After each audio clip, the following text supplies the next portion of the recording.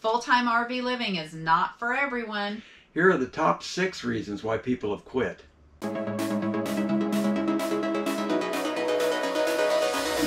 Welcome to the channel. I'm Liz. And I'm Paul, and these are exciting times to push past fear, build confidence, and live amazing.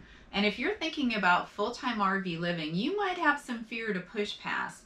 Paul and I have been full-timing for 2 years, and we meet people who aren't so much liking it. Now, we don't meet a lot, but we do hear of why people quit, and we thought it would be helpful to you if we did a video of the top 6 reasons why people quit this life. Like Liz said, this life is not for everyone. There are challenges, just like every other thing in life. Let's talk about it. So we met a couple in Oregon last summer, and one of the first things they said was, we're thinking about quitting. And we said, oh, well, how long have you been full-time RV living? And you know what they said? 3 months. It was 3 weeks. 3 weeks. Oh, jeez. 3 weeks. So number 6, some people don't give it enough time. Do not try and make this decision at 3 weeks. You definitely want to give it more time. And one thing that I think would help would be, once you make this decision to full-time RV live, give it 6 months before you make the decision again. Kind of what it seemed like was happening with them and with other people is they revisit that decision every day. There was a bit of, oh my God, what have we done? You know, we need to get... They had sold everything. We need to unwind this mess. Commit to it. Commit to it for at least 6 months. Because you'll make yourself crazy if you decide every day, am I going to do it or not? Yeah. You can't be on quicksand like that. It will swallow you up. This couple in particular, they had come from Florida to Oregon. In 3 weeks. In 3 weeks. That's traveling fast, folks. That's moving. And we meet people like that who travel really fast. And I think that would make you hate this life. Yeah. They're treating it more like a vacation than a lifestyle. You just have to remember that this is your lifestyle now. You're not in a hurry to get anywhere. And so take your time, see the areas that you're passing through. That's what makes this life so special. One of the many things that makes this life so special. That's right. And you'll wear yourself out if you're setting up and breaking camp every day or two. Yeah. If you're staying at Walmart, so you're not even getting the enjoyment of this life or of your rig. We kind of got into that when we went from Washington to South Dakota. We were on a bonsai run to South Dakota, and by the time we got there, we'd worn ourselves out. We were kind of hating this life. Yeah. For whatever reason, we decided that we needed to do the trip fast, and there was no particular reason for that. We just had that in our brains. He said, let's just do it really quick. Yeah. We learned. I'm sure it is, yeah. I'm sure I played a big role in that, yeah. We learned. But I also, when we got to Hart Ranch in South Dakota and saw how nice it was, we said, you know what, let's stay here for a while. So we extended and then slowed the pace way down. Even after that, we realized the mistake that we'd made. Made a big difference. Sometimes we meet couples where one person is driving the bus on the idea and the other person is maybe not totally on board. Yeah. If you're going to do this, and I'm sure you think, well, I'm really in it, and my partner, well, maybe once I get him or her out here, she'll fall in love with it. Well, that's wishful thinking, and if that person is not committed before you hit the road, you're doomed to fail. You really are. I mean, you might be one of the lucky ones where that person does fall in love with it, but if they're not on board in the beginning, if they're not as excited as you are. Yeah. Be honest with each other and be honest with yourself about this. If you're not committed in the beginning, your chances of doing this full time are not very good. The next one is make sure you get the right rig.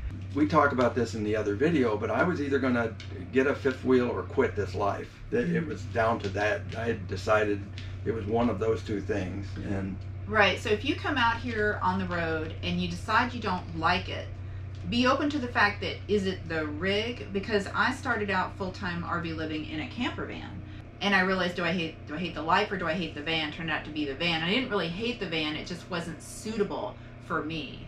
Similar thing for me. I bought a travel trailer, a 24-foot travel trailer, and it was just too small. It seemed big enough when I bought it, but when that's your living space and that's all you've got, the walls start closing in on you. Right, so just be open to that. You could also buy too big, where every time you travel, it's so stressful because you've got this big thing, or you can't fit into places that you want to go. Yeah, that's our situation right now. We have a 35-foot fifth wheel, and it's right on that.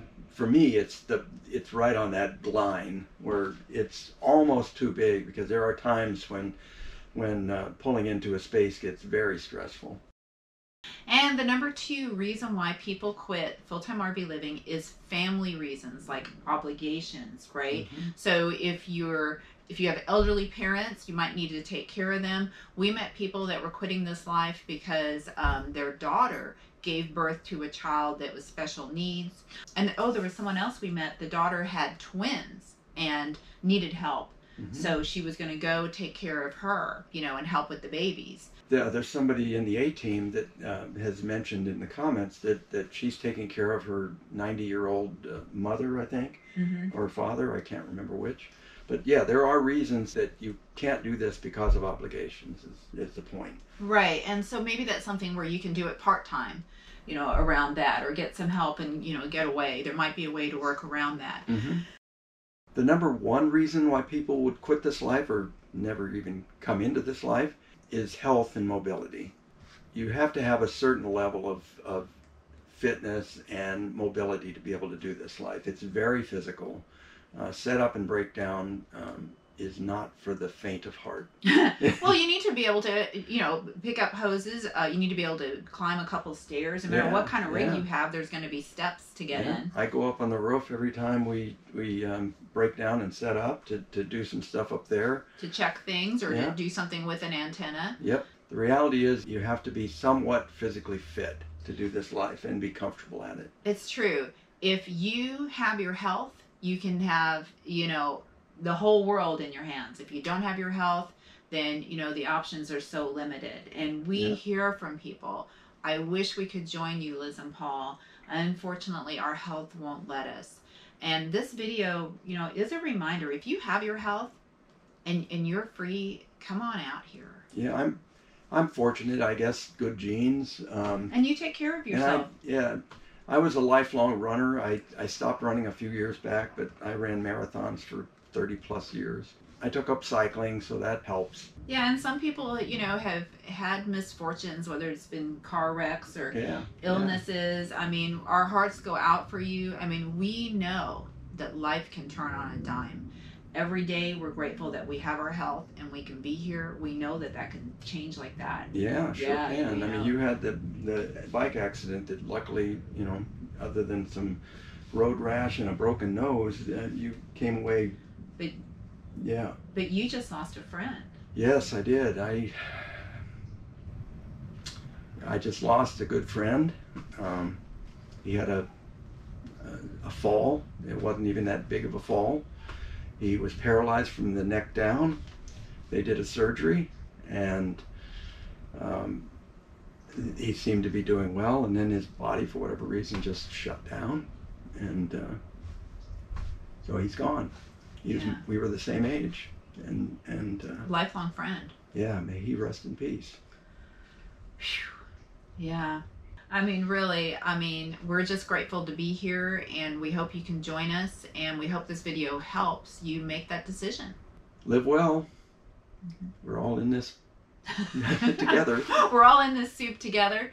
Let us know in the comments if there's any reasons that we've missed as far as why people would stop living this life. I guess other than they just don't like it. We didn't even think about that. Yeah. That's a bonus one. Some people just don't like it. Yeah.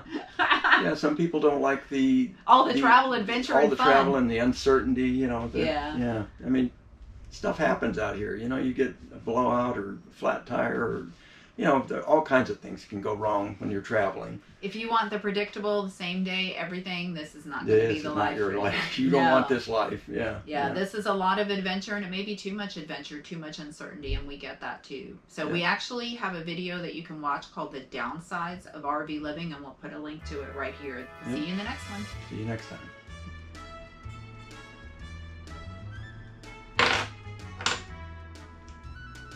And I won again.